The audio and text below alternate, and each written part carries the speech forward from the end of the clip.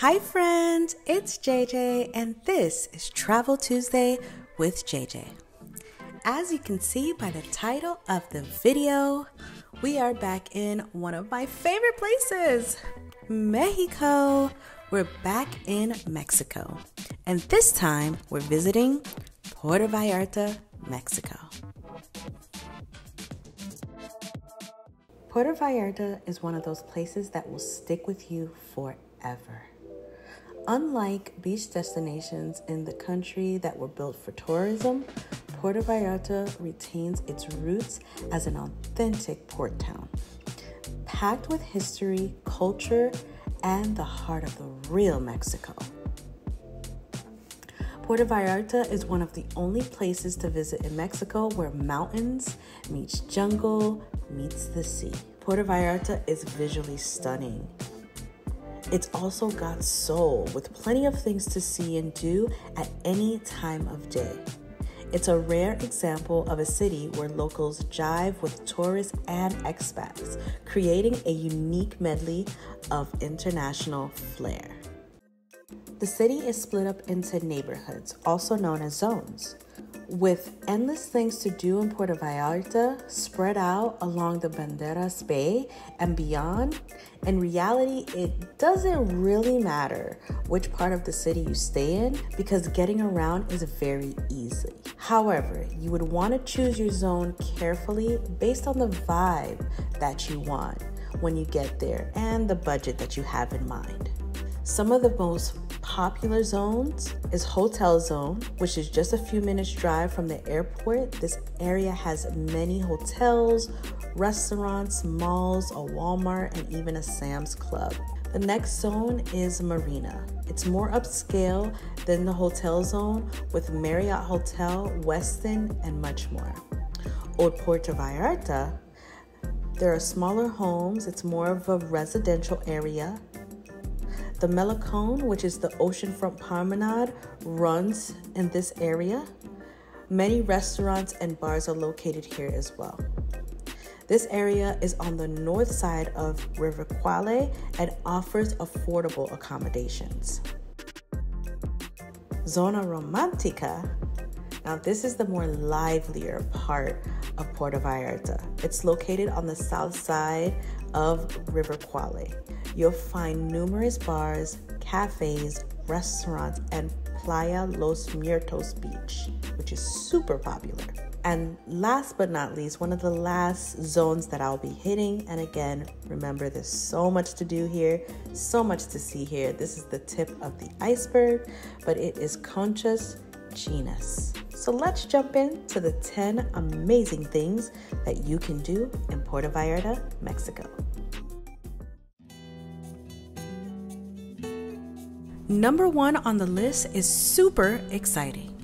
If you're looking for a mini Cirque du Soleil type cultural show and dinner experience, then Rhythm of the Night will be something you won't want to miss. The evening starts with a sunset cruise, which includes an open bar across the Banderas Bay, to Las Caletas, which is a beautiful private cove. When you arrive, you'll be greeted by a beautifully lit area with tiki torches and candles. You'll then be shown to your seat in an indoor auditorium, which is surrounded by palm trees. The seats are all staggered, so even though there are people sitting in front of you, you'll have no issue seeing the show. The show depicts various stories of ancient Hispanic civilization and Mexican folklore. During the performance, there's live music, dancing, contortionists, fire twirlers, and more. Following the show, you'll enjoy a large buffet dinner before returning to Puerto Vallarta by boat.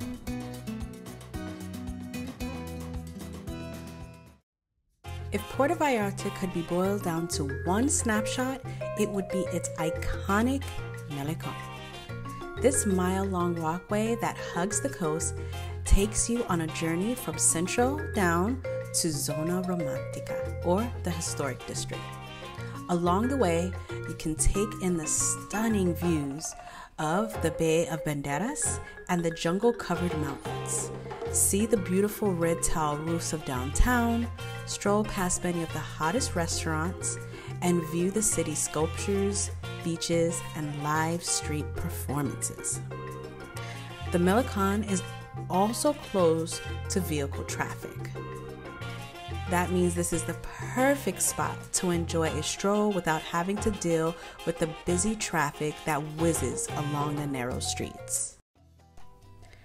Number 3 on the list will take you back in time and have you experience the very heart and soul of the original Puerto Vallarta.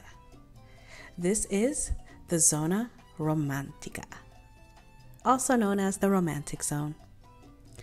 The Zona Romantica is the city's historic district and is one of the most visually pleasing parts of the city.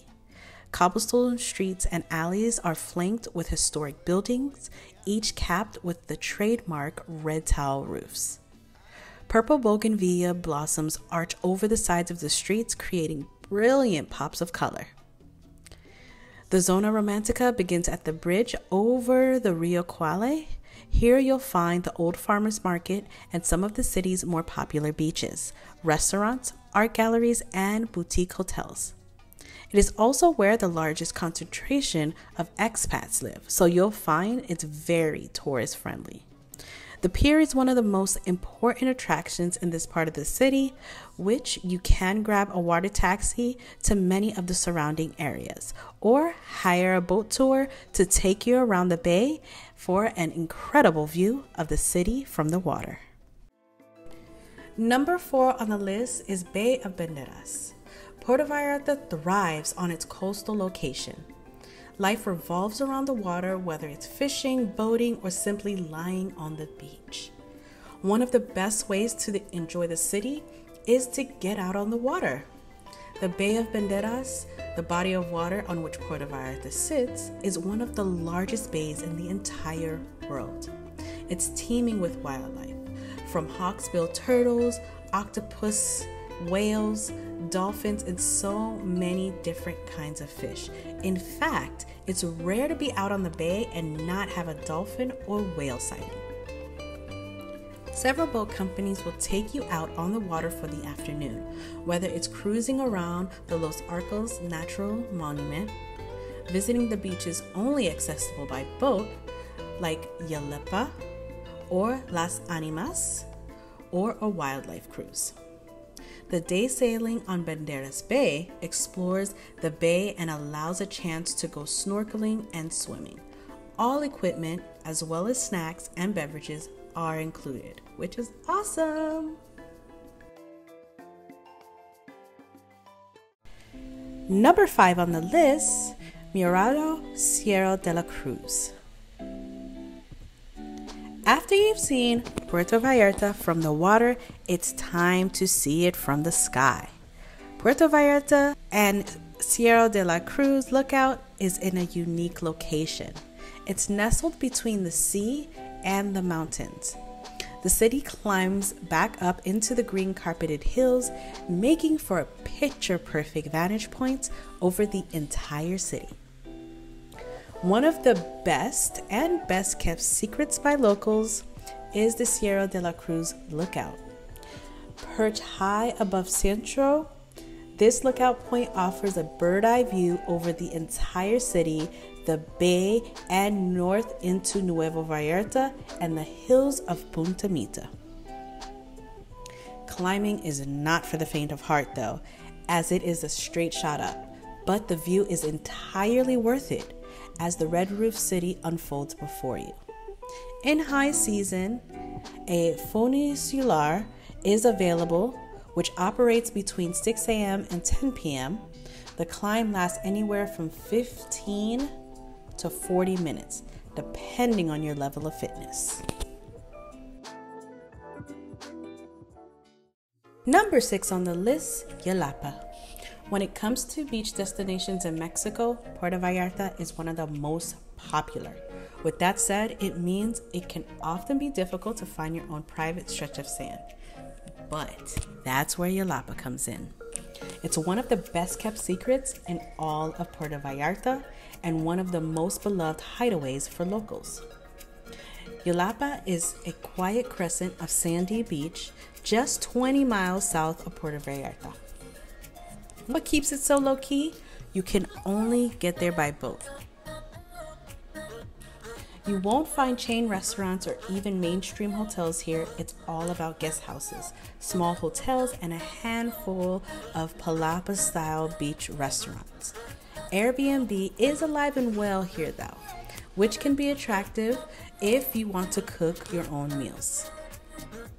But keep in mind that supermarkets are non-existent here. It's all about what you can score at the local market. But more often than not, you would be at one of the beach restaurants for deliciously fresh food, minus the price tags. We are now at number 7. Casa Kimberly.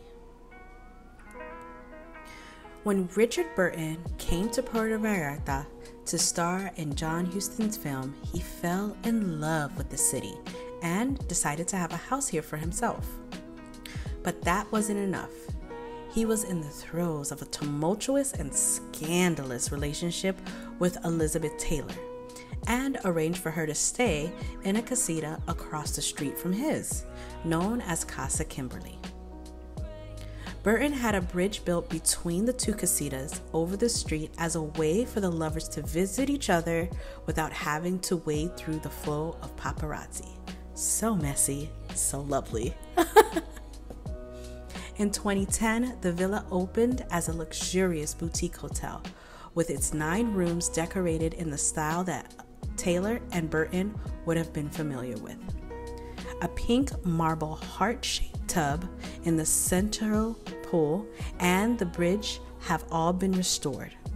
The hotel's 9 suites are decked out with sparkling chandeliers, luxurious bathrooms, wide patios, and private plunge pools, all overlooking the roofs of the city. The restaurant, the Laguna, is one of the best in the city and has a killer view to boot.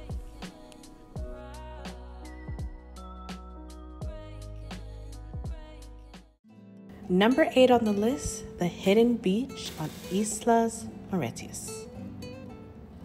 Wildlife abounds in the government-protected natural area. Islas Mauritius is a group of uninhabited islands that sit out on the Bay of Banderas, that's off the coast of Puerto Vallarta and the neighboring state, Nayarit.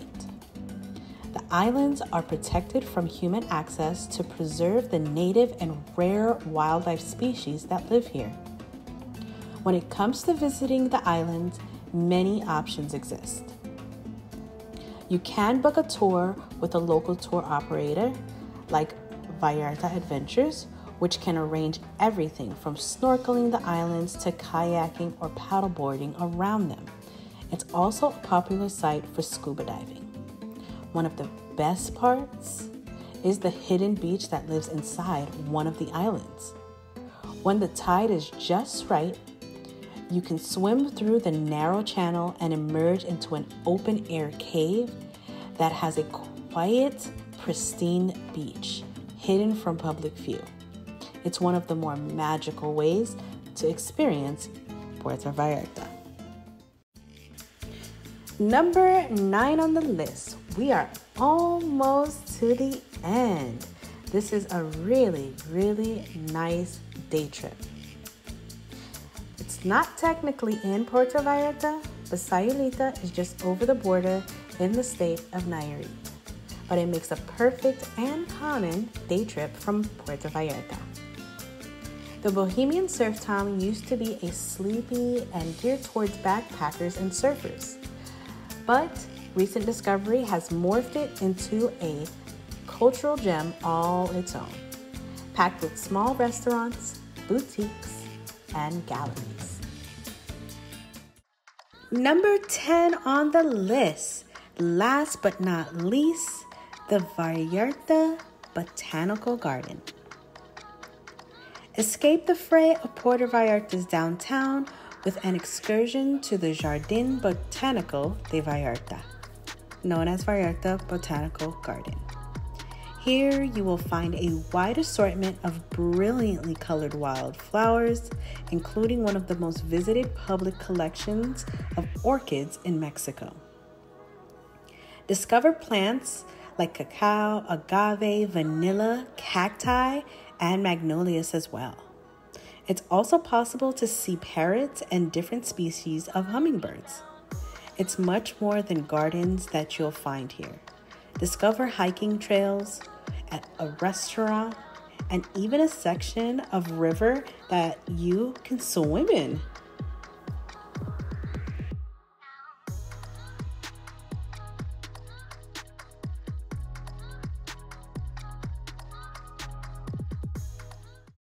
So you've made it to the end of the video. Yay!